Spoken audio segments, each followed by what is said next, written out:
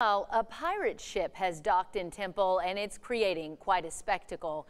It's not pirates causing chaos, though, just two travelers hoping to spread a positive message. A suicide awareness bus that is a gutted school bus decorated to look like a pirate ship is visiting Temple, and 6 News reporter Jordan Sartor Francis got to meet its owners and to speak to people who have a direct connection to the bus's message. Jordan, what's it like to have this bus parked in Temple?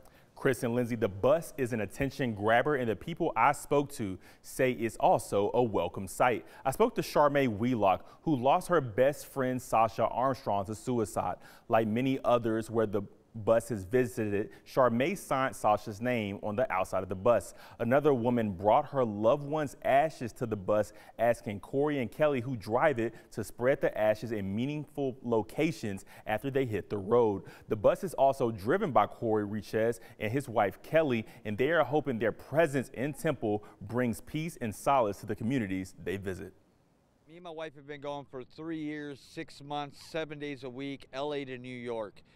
And for us to be able to provide this service, to be able to give our country hugs, to be able to talk to people about their depression, letting them know that they're not alone, means the world to me and my wife.